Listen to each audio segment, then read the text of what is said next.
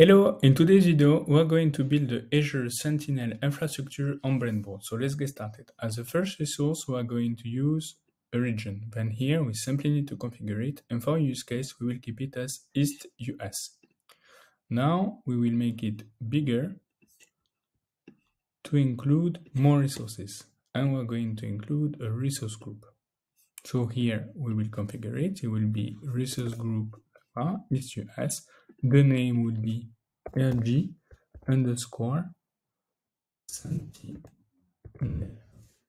Here we have the advanced configuration, and here we have the meta arguments of Terraform with the count, the depends on, and the for each.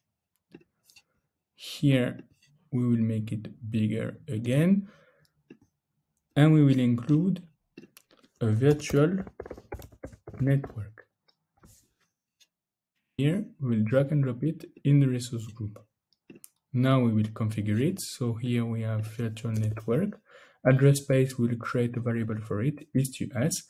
And here is going to be net_monitoring.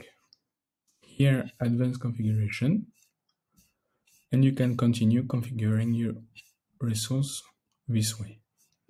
So now we go to input.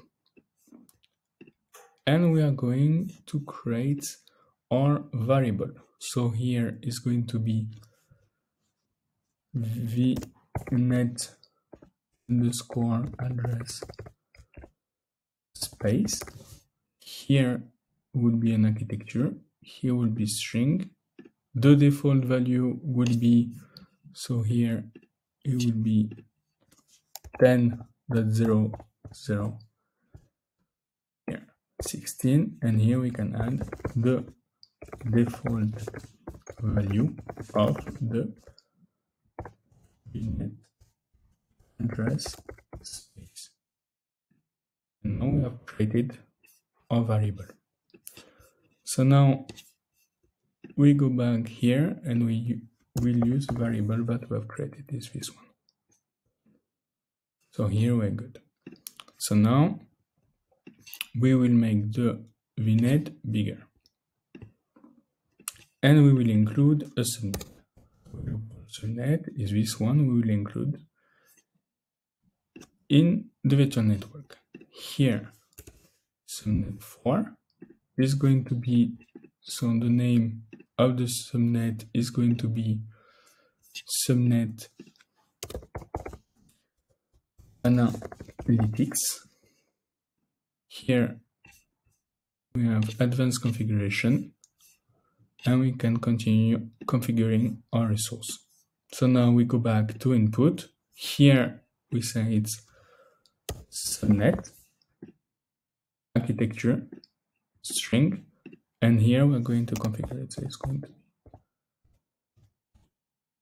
and here default, and the default value of the subnet. And we add. Now we go back to our resource and we are going to configure it. So here var subnet. Now we make the subnet bigger, and we also are going to change the color. Let's say, for example, light blue. But the color is going to be like that. Okay. So now we're going to look for log analytics space, and we include it in the subnet. Now we are going to configure it. So here is going to be East US. Here is going to be a test 01. Advanced configuration, we are going to configure it. So here is going to be 30. The SKU is going to be pair GB. Like now. So now we open. And now we need log analytics solution. And we include it in the subnet. Now we are going to configure it. So here is going to be SUS. Solution name is going to be security insight. Workspace name is going to be log analytics workspace, and here we add name. Workspace ID is going to be log analytics workspace. Here as a product we are going to have so OM is gallery. Here security, and here inside publisher Microsoft, and here we're good. So now we need another resource. It's going to be here Sentinel alert. So it's going to be this one. And here we included in the subnet. Now we are going to configure it. So here is going to be display name is going to be example rule. Here we have log analytics workspace ID. Here we have the name example MS security incident alert rule. Configure Microsoft Cloud App Security, and here high. Okay, so now we can look at advanced configuration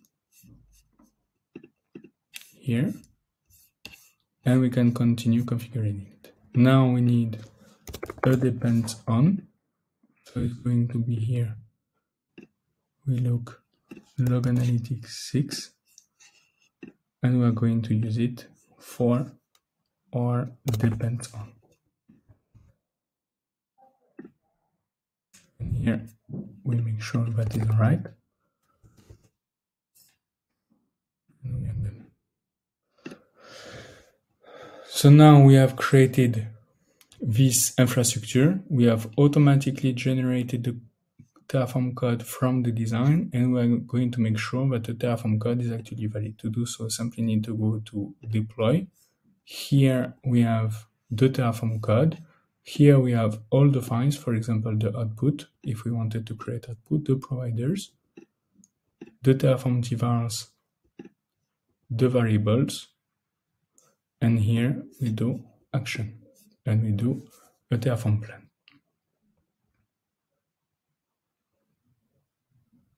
Here Brainboard does the Terraform init.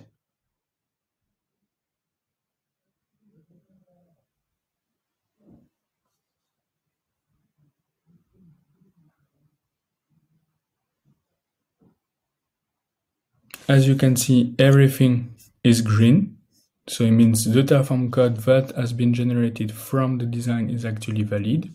So here, as Brainboard is a collaborative solution, here Brainboard is able to detect all ongoing actions. So you can now switch off the plan and then do the apply and deploy this infrastructure from Brainboard.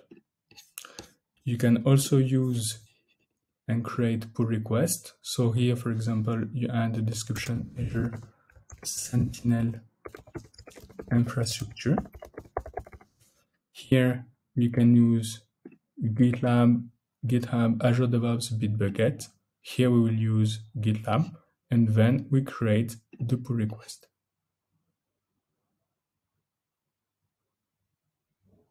Here we have the link to the pull request, my name.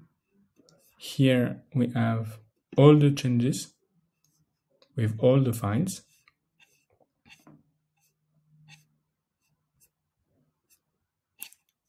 And here you can do the merge if you want.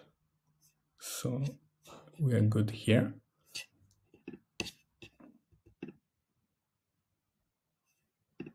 And now let's say that we would like to convert this infrastructure. So here from work in progress to, let's say, if we wanted to deploy it, let's say deployed, you can add the description if you want. So here Terraform code is ready and infrastructure, let's say, is deployed. So now we do the update. So here we have the status, here we have the description. Now we can create and convert this infrastructure into reusable templates, let's say public. Here we would say for the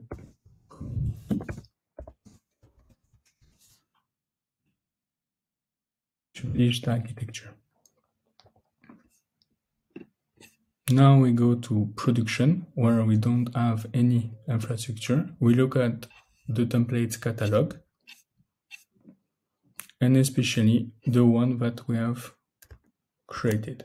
So here is this one, simply need to click here, and then in literally 2 seconds, you have the design, the Terraform code, all the files, and you can maintain it directly on Brainboard. And here we have it. So I hope this video has been useful for you, and if you have any questions, I will be happy to help you build your own use case on Brainboard. Have a great day.